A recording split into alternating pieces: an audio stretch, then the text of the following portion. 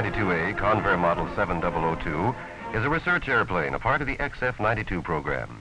It is presently being flown at the U.S. Air Force Base, Muroc, California.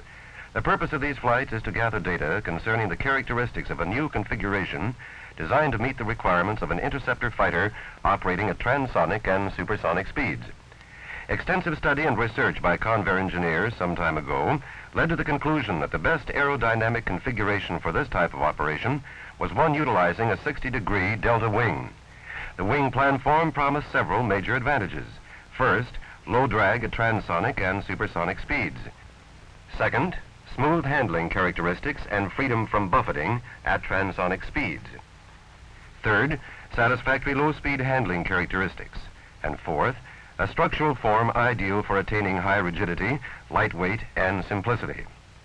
Numerous tests of models in wind tunnels and in free flight have confirmed these conclusions. Full-scale confirmation, however, is essential. The Model 7002 airplane was constructed to obtain these full-scale data. It has a 60-degree delta wing and a similar vertical surface. The airplane is powered at present by a single J-33A-23 jet engine with 5,400 pounds thrust for takeoff. Although this is less thrust than is obtained from more recent power plants, it does permit exploration of the airplane's characteristics at high subsonic speeds in level flight. Still higher speeds are obtained in dives. To establish correlation between theory and practice for this new wing planform, a flutter study is being conducted as a part of the program. A major problem in the design of all aircraft capable of transonic speeds is that of providing satisfactory control forces. The 7002 utilizes a 100% hydraulic boost system with no feedback. The pilot senses stick forces which are produced by an artificial feel system. Forces are made to vary automatically with airspeed. Pilot comments during flight tests are taken on a wire recorder. An oscillograph and movie photo panel installed in instrumentation compartments comprise the other principal means of recording test data.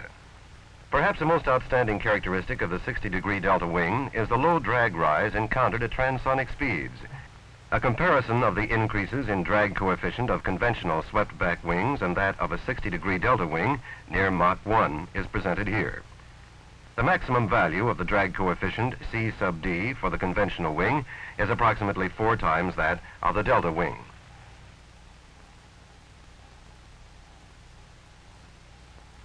Even more significant is a comparison of thrust requirements in the transonic and supersonic speed ranges. It will be noticed that the difference in speed between the 35-degree swept wing and the 60-degree delta wing is small at the lower values of thrust. However, at the higher thrust, representative of future power plants, the advantage of the delta wing becomes very impressive.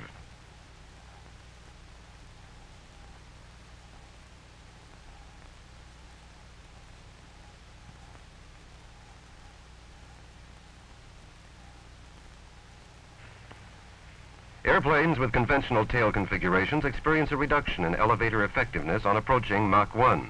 Whereas a delta wing with integral control surfaces does the opposite. This means that the maneuverability of delta wing aircraft will not be objectionably diminished at transonic and supersonic speeds.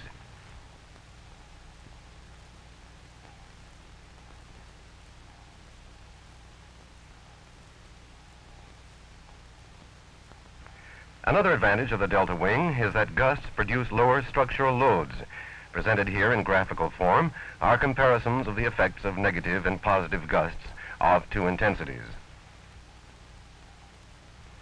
Flight at supersonic speeds with the best turbojet power plants now being developed is practical only when wing thickness ratios are 5% or less. At 5% thickness, the wing weight per square foot of a delta wing is less than half that of a conventional wing with sweepback.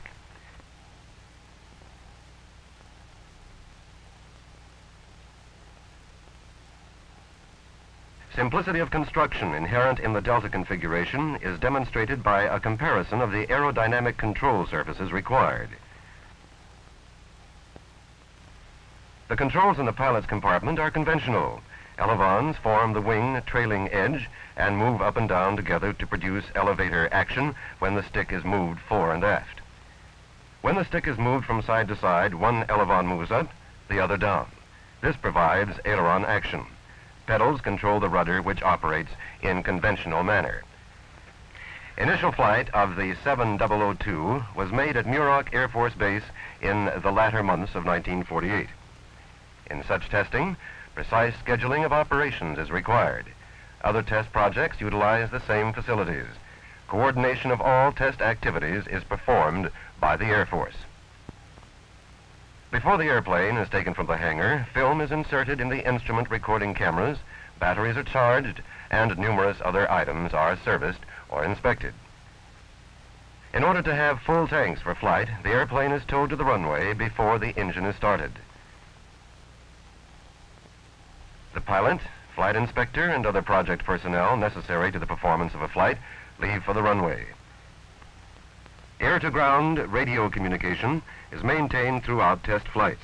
A radio truck receives and transmits pertinent information to observers spaced along the runway. Wind velocity and direction are measured immediately before takeoff. Prior to the first extended flight, a number of high-speed taxi runs and straightaway flights just off the runway were made to provide data for adjustment of the control sensitivity.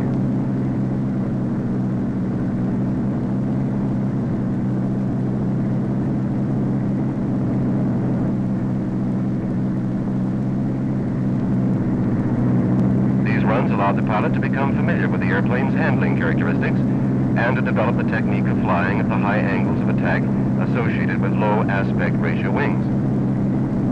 The first tests were conducted on the 7-mile lakebed runway. Subsequent flights have been carried out from time to time on the main concrete runway and the shorter lakebed runways. The combined efforts of the Air Force, the NACA, and Convair have been devoted to the launching of this new type aerial weapon.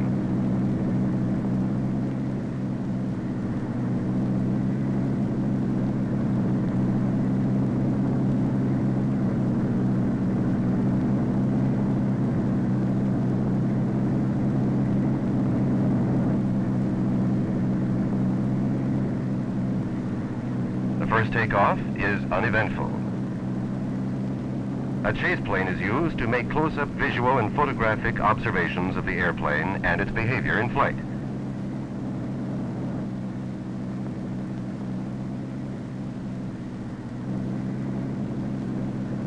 The two pilots maintain contact by radio. Movie cameras within the fuselage record control movements, airplane attitude, throttle setting, speeds, pressures, temperatures, in short, every aspect of the flight.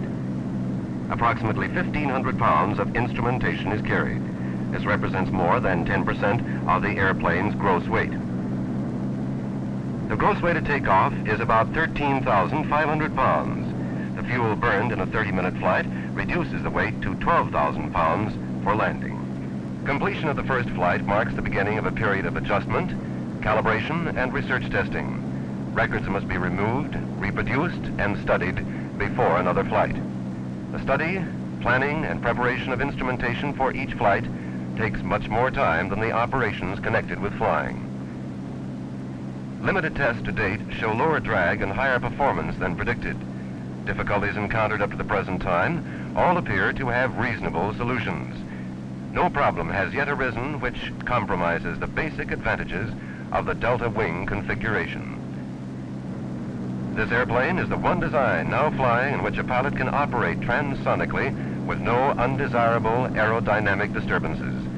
With the inherent low drag and good aerodynamic characteristics at transonic and supersonic speeds, the Air Force now has a weapon which can be developed tactically with confidence.